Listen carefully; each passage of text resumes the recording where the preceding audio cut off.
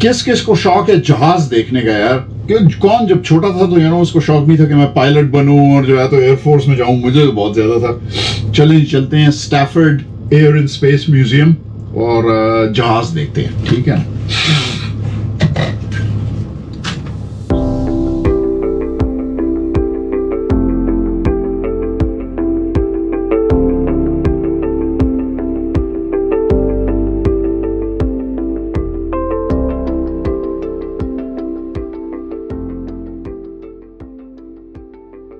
आज जिस म्यूज़ियम में हम जा रहे हैं मैं बहुत ही एक्साइटेड हूँ उसको देखने के लिए। तो वो जहाज़, रॉकेट, स्पेस शटल और वो चीज़ें तो अपनी जगह पे हैं, मगर ये एक्चुअली जो है तो एक खराज तहसीन है to a remarkable person, general Thomas Stafford. और वो इस छोटे से गांव में जहाँ पे इस वक्त हम हैं, वेदरफोर्ड में, वहाँ पे 1930 में पैदा हुए, 92 साल की उम्र में अभी भी जिंदा हैं, बहुत ही मॉडेस्ट से घर के अंदर उधर अभी तक रहते हैं।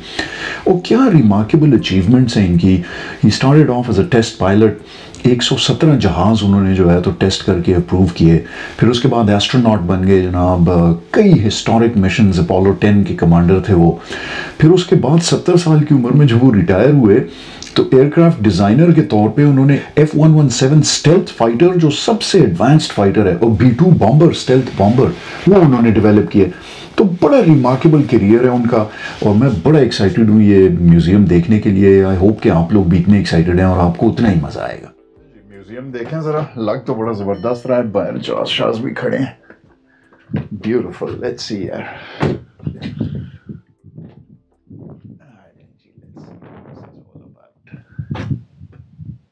Nice, very nice, promising. जहाज तो मुझे बड़े पसंद है यार।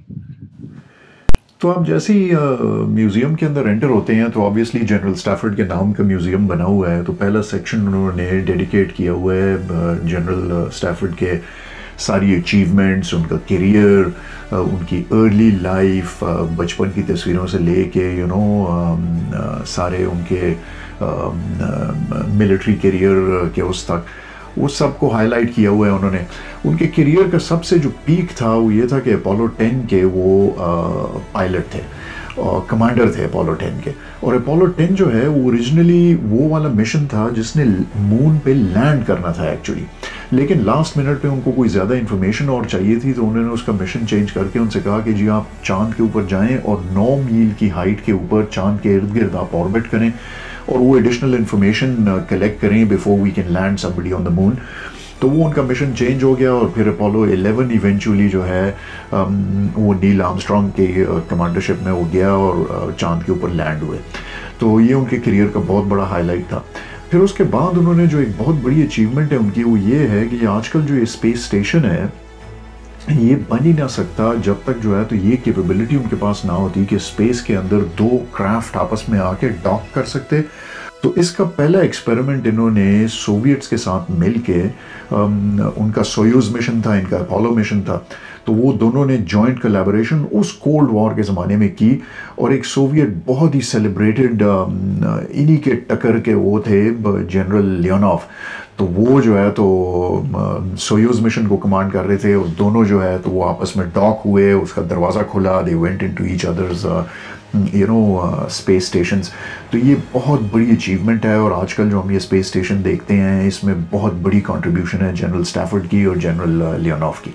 उनकी आपस में बहुत ही ज़्यादा क्लोज दोस्ती थी और जब ये इनका जनरल स्टैफर्ड का म्यूज़ियम खुल रहा था तो जनरल लियोनोव ने अपना यूनिफॉर्म जो है वो उनको गिफ्ट किया जो वहाँ पे आर्टिफैक्ट्स के अंदर मौजूद है। इसके अलावा बहुत सारे छोटे मोटे आर्टिफैक्ट्स जनरल स्टैफर्ड के, उनकी फ्लैश लाइट जो उन्होंने अपने साथ स्पेस में लेके गए थे, खाने जो उन्होंने उधर खाए थे, एक छोटा सा स्पेस का पीस है उनके, जब वो वापस आ रहे थे तो उनका एयरक्राफ्ट काफ़ी डैमेज हुआ था तो उसके डैमेज्ड एयरक्राफ्ट का एक छोटा सा पीस उधर है। लेकिन सबसे ज़्यादा इंटरेस्टिंग चीज़ जो है जिसके साथ मैंने लिटरली 15 मिनट गुजारे उसको देखते हुए, वो चांद का रॉक है एक उधर पड़ा हुआ और उसको मैं देखता रहा, बहुत ही फैसिनेटिंग, वो छोटा सा पीस है चांद का, लेकिन बहरहाल आदमी उसको देखता है और सोचता है कि जी ये चांद से आया हुआ है। सो I had a very interesting time looking at that. लेकिन इसके अलावा जो है तो एक्चुअल म्यूजियम के अंदर देखने की चीज़ें जो हैं वो तो आगे के सेक्शंस के अंदर हैं, बहुत ही एक्साइटिंग। मैं आपको नेक्स्ट सेक्शन में लेके चलता हूँ जिसका मुझे बहुत ही ज़्यादा मज़ा आया। आई होप कि आप भी उसको उतना ही इंजॉय करें जितना मैंने किया उसको। मेरे नज़दीक दुनिया की सबसे खूबसूरत प्रोज की लाइन जो कभी कही गई है वो नील आर्मस्ट्रॉन्ग ने कही थी, जब उसने कहा कि one small step for man, giant leap for Mankind. क्या खूबसूरत लाइन है, और उसकी कहानी इस एक हॉल के अंदर उन्होंने आपको दिखा दी। यानी आप देखें, ये पहला जो राइट ब्रदर्स का जहाज़ था उसका मॉडल उन्होंने इधर एक फुल स्केल मॉडल रखा हुआ था। एक बहुत ही खूबसूरत इंटरैक्टिव वो था जिसके ऊपर आप देख सकते थे कि जी ये कैसे काम करता था, इसके क्या पार्ट्स थे। बहुत ही खूबसूरत एनिमेशन उन्होंने की हुई थी एक कंप्यूटर स्क्रीन के ऊपर। यानी मैं तो बिल्कुल आई वॉज फैसिनेटेड। आपको पता है मुझे इंजीनियरिंग और ये साइंस और इन चीज़ों का मैं बहुत बड़ा फ़ैन हूँ। तो ये उन्होंने दिखाया कि जी ये किस तरह ये जहाज़ काम करता था, कंसेप्चुअल उसका वो क्या था। फिर बिल्कुल आपके सामने उन्होंने उसका लाइफ साइज एग्जैक्ट रेप्लिका बनाया हुआ था कि जी वो राइट ब्रदर्स का पहला जहाज़ जो था वो था किस तरह का, लगता किस तरह था। इट वॉज अमेजिंग उसको देख के, आप उसकी प्रेजेंस में। और ये इमेजिन करना कि ये दो राइट ब्रदर्स जो थे इनकी साइकिल की दुकान थी। Can you believe that? ये साइकिल के रिपेयर वाले थे। आप इनके ज़हन की वसअत देखें, इनकी छलांग देखें। आप साइकिलें रिपेयर करते करते उन्होंने ये अपने लिए ऑब्जेक्टिव पकड़ा कि जी मैंने जहाज़ कैसे बनाना है और फ्लाइट कैसे करनी है। और उन्होंने फिगर आउट किया कि जी 3 प्रॉब्लम्स हैं। लिफ्ट की, वो कैसे उठेगा, कैसे वो, सो एरोडायनामिक्स उन्होंने उस चीज़ की वर्कआउट की। दूसरी चीज़ जो थी वो ये कि पावर कैसे होगा ये, तो प्रोपेलर उन्होंने वो किया कि जी प्रोपेलर कैसे हवा को करेगा और पावर इसको। और तीसरा इसका एलिमेंट था कंट्रोल का कि जी आप कंट्रोल्ड फ्लाइट किस तरह करेंगे। तो वो इतना खूबसूरत इन्होंने एक मॉडल बनाया हुआ था। मैं आपको क्या बनाऊँ, छोटा सा उन्होंने वो जहाज़ बनाया हुआ था राइट ब्रदर्स का। उसके नीचे एक हैंडल था, उस हैंडल को जब आप टर्न करते थे उन्होंने कहा कि जी ये ईगल के विंग्स से वो इंस्पायर हुए और उन्होंने देखा कि जी ये ईगल किस तरह टर्न करता है और फ्लाइट को अपनी कंट्रोल करता है। आप उसको एक तरफ खींचते थे तो दूसरी तरफ आपको वो नज़र आता था कि जी वो विंग किस तरह डिफ्लेक्ट करता है। वो देखिए रस्सियाँ उन्होंने लगाई हुई थी, पुलिस थी और वो थी, बड़ा प्रिमिटिव सा सिस्टम था। वो पाँव से उसको पुश करता था। वो देखें आप, उसका पाँव नज़र आता है, वो पाँव से उसको पुश करता था तो वो रस्सी हिलती थी, पुली उसकी हिलती थी, उससे उसके कंट्रोल सर्फेसेस, ये पीछे रडर, उसका विंग्स के टिप्स जो हैं वो मूव करते थे। और इस तरह जो है तो दे फिगर्ड आउट कि जी कंट्रोल्ड फ्लाइट हम किस तरह करेंगे। क्या what an Angénieux way of doing it. And to imagine कि जी दो साइकिल के रिपेयर वाले की दुकान और उसकी आप उड़ान देखें और वो ये देखें इस तरह जो है तो वो सारा उन्होंने फिगर आउट किया कि जी इसको हम कैसे वो करेंगे, टर्न कैसे करेंगे, वो ऊपर कैसे जाएगा, नीचे कैसे जाएगा, कंट्रोल फ्लाइट कैसे होगी। Beautiful fascinating stuff. और फिर उसके बाद जनाब ये पहली वाली फ्लाइट, ये इन्होंने कैमरा रखा, इन लाइफ गार्ड से इन्होंने जो है तो रिक्वेस्ट किया कि प्लीज़ हमारी तस्वीर खींच दीजिएगा आप। उसने कभी ज़िंदगी में तस्वीर नहीं उतारी थी, कैमरा नहीं देखा था।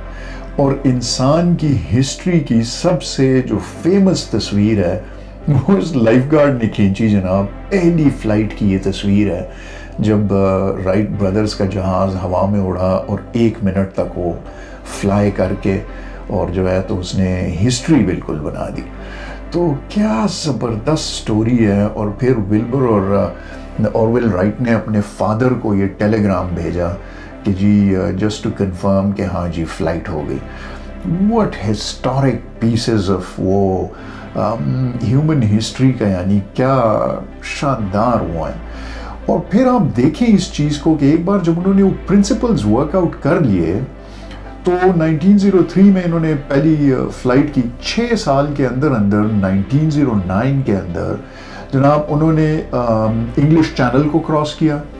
1913 के अंदर जनाब एक फ्रेंच आदमी, उसने कमर्शियली जहाज़ बनाने शुरू कर दिए। 800 जहाज़ बेचे उसने, ठीक है ना। अच्छा, फिर उन्होंने वो प्रिंसिपल्स उसके थोड़े से वो तो समझ गए थे कि जी लिफ्ट और कंट्रोल और पावर इसको हमने वर्कआउट करना है। वो डिज़ाइंस फिर लोगों ने डिफरेंट वो किए। ये सबसे पहला कमर्शियल प्लेन था जो लोग खरीद सकते थे और जो है तो जहाज़ हो। और वहीं से फिर फर्स्ट वर्ल्ड वॉर यानी 1919 तक आप देखें 16 साल के अंदर अंदर जहाज ना सिर्फ उसके अंदर बल्कि ये spirit of Saint Louis, this crossed the Atlantic, you know, this was the first plane that crossed the Atlantic. और सबसे खूबसूरत जो इस म्यूजियम का मेरे ख्याल में एग्जिबिट था, उन्होंने दिखाया कि जी पहली फ्लाइट और मून की लैंडिंग 65 ईयर्स के दरमियान सिर्फ पहली फ्लाइट की ह्यूमन ने, और पहली बार चांद के ऊपर पहुंच गए। यार आप सोचें जरा ये इसकी लीप और इसका वो, और क्या खूबसूरत आदमी था ये नील आर्मस्ट्रॉन्ग।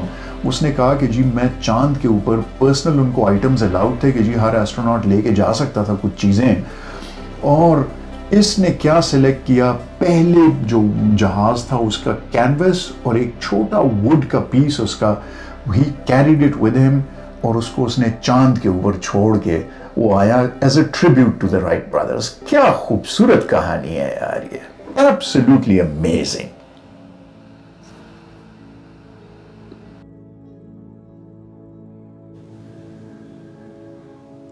अच्छा जी, तो वहाँ से फिर हम नेक्स्ट सेक्शन में गए। नेक्स्ट सेक्शन जो था वो रॉकेट्स का था। ये पहला रॉकेट था बिल्कुल V2 का, आपने नाम सुना होगा, हिटलर ने एक रॉकेट स्टार्ट किया था V2, और ये फिर जो है तो उसके अमेरिकन और रशियन काउंटर पार्ट्स थे जब उन्होंने अपने बिल्कुल ही वो इनिशियल शुरू के रॉकेट्स डेवलप करने शुरू किए। फिर उन्होंने तमाम रॉकेट्स की एक बहुत ही खूबसूरत हिस्ट्री इधर वो की हुई थी, जितने रॉकेट्स अभी तक फायर हुए हैं और जिन्होंने सैटेलाइट्स वगैरह फायर किए हैं, not military rockets but you know exploratory और साइंटिफिक रॉकेट्स, तो उन सब के बिल्कुल relative 1/72 1/175 I think, if I remember correctly, हम लोग उस स्केल के ऊपर थे। और ये हमारे सब कॉन्टिनेंट का जनाब इंडिया रिप्रेजेंट कर रहा था। इंडिया का रॉकेट था, it was quite impressive actually, you know, quite a big rocket. और जो है तो वो छोटे से पेलोड को यू नो ऑर्बिट के अंदर भेज सकता है। ये जो ओरिजिनल जो है तो ये जनरल स्टैफर्ड जो था उसका लूनर वो मॉड्यूल जब वो नीचे उतरता था, और ये जो आपने वो उसकी आउटर केसिंग देखी वो ब्लो अप होके हट जाती थी, और ये उसके अंदर की ये चीज़ एक्चुअली एंटर होती थी एटमॉस्फेयर के अंदर। और ये अगर आप पीछे इसके देखें तो ये हीट शील्ड है इसके, तो ये एक्चुअली 25,000 डिग्रीज गर्म होती है जब ये एंटर करती है एटमॉस्फेयर को। ये इसके ऊपर एक्चुअल जो है तो वो उसके बर्न के मार्क्स हैं। तो आप सोचेंगे कि आप इधर कुर्सी में बैठे हुए हैं, पीछे आपके 25,000 डिग्री टेम्परेचर का वो है। It's really amazing technology. ये आप जो रॉकेट्स देखते हैं ना, जिस टाइम वो फायर होते हैं नीचे से और उसके वो 5 रॉकेट्स उसके अंदर वो ऐसे नोजल से लगे होते हैं, ये वो एक्चुअल नोजल था। बहुत ही थ्रस्टर्स इनको कहते हैं। बहुत ही फैसिनेटिंग वो था, you know, seeing a thruster up front. 1.5 lakh horse power का ये एक इंजन होता है सैटर्न का। तो उसको जब आप देखते हैं और इसके अंदर जो अमेजिंग टेक्नोलॉजी है उसका अंदाज़ा आपको नहीं है कि कितनी कॉम्प्लिकेटेड चीज़ें हैं ये सब की सब। ये उसका एक थ्रस्टर है, इस तरह के 5 थ्रस्टर उसके अंदर लगे होते हैं, उसमें से वो जो आग निकल रही होती है बिल्कुल। तो आप इमेजिन करें उसको -423 डिग्रीज फ़ारेनहाइट के ऊपर लिक्विड हाइड्रोजन फ्यूल करती है, और दूसरे एंड के ऊपर जब वो बर्न होता है तो 5,500 डिग्री फ़ारेनहाइट, इतने डिस्टेंस के ऊपर एक दूसरे से। तो आप उसकी टेक्नोलॉजी सोचें कि आप 5,500 डिग्री की हीट को कंटेन कर रहे हैं सो दैट यू नो उसको वो लिक्विड फ्यूल मिल सके। तो ये अमेजिंग टेक्नोलॉजीज़ हैं बहुत ही ज़्यादा। नेक्स्ट सेक्शन में जब हम गए तो ये सारे के सारे प्लेन्स जो जनरल स्टैफर्ड ने उड़ाए थे और उनको टेस्ट किया था, वो प्लेन्स वहाँ पे खड़े थे। ये बड़ा फैसिनेटिंग वो था, ये एक ICBM न्यूक्लियर वॉरहेड यार, जो एक्चुअली, और ये एक्चुअल न्यूक्लियर वॉरहेड है, मल्टीपल न्यूक्लियर वॉरहेड। बड़ी फैसिनेटिंग वो थी। और ये जनाब ये वो पहला वाला बॉम्ब है जो हिरोशिमा या नागासाकी, पहला बॉम्ब जो फेंका गया था, दूसरे को फैट बॉय कहते थे। तो ये लिटिल बॉय जो है ये पहला बॉम्ब था जो फेंका गया था। लेकिन मैं आपको बताऊं, जिस तरह वो नील आर्मस्ट्रॉन्ग की कहानी जो है वो अपलिफ्टिंग और बड़ी ज़बरदस्त थी, इसी तरह ये डिप्रेशन के ऊपर वो सो डिप्रेसिव।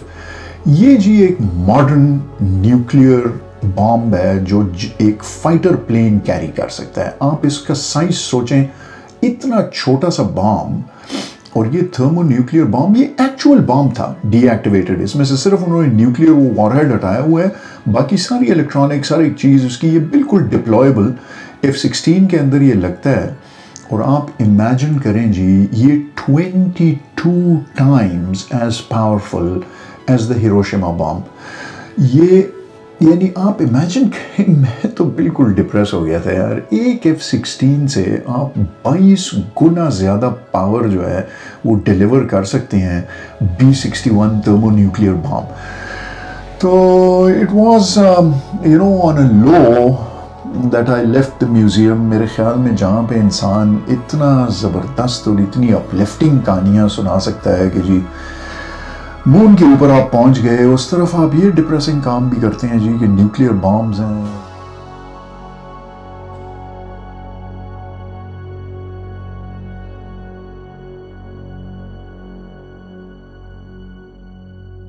बहुत ही मजा आया, बहुत ही फैसिनेटिंग वो था। कुछ 3-4 घंटे गुजारे इस म्यूजियम के अंदर। कुछ चीज़ें मुझे बहुत ही अच्छी लगी। एक तो ओरिजिनल आर्टिफैक्ट्स जो थे उसके अंदर, चांद का वो रॉक और जो है तो ओरिजिनल कोई इक्विपमेंट जो चांद के ऊपर गई थी, और बहुत सारी ओरिजिनल इक्विपमेंट उसके अंदर थी। एक तो वो बहुत ही ज़बरदस्त वो था। एक इंटरैक्टिव एग्जिबिट्स थे, जिस तरह वो राइट ब्रदर्स का वो प्लेन था, जब आप उसको हिलाते थे, दिखा रहे थे वो आपको एग्जैक्टली कि उसको किस तरह कंट्रोल करता था, किस तरह उसकी विंग हिलती थी। To me it was fascinating. मैं तो ये इंजीनियरिंग और इस टाइप की चीज़ों से बहुत ही ज़्यादा फैसिनेट होता हूँ। तो खैर ओवरऑल लेकिन बहुत ही मज़ा आया। आई होप आप लोगों को भी मज़ा आया उतना ही जितना मैंने उसको एंजॉय किया। और जो है तो अब चलते हैं घर, और नेक्स्ट टाइम आपको किसी और एग्जिबिट के ऊपर, किसी और जगह के ऊपर कोई और इंटरेस्टिंग चीज़ आपको दिखाऊंगा रूट 66 के ऊपर, ठीक है ना।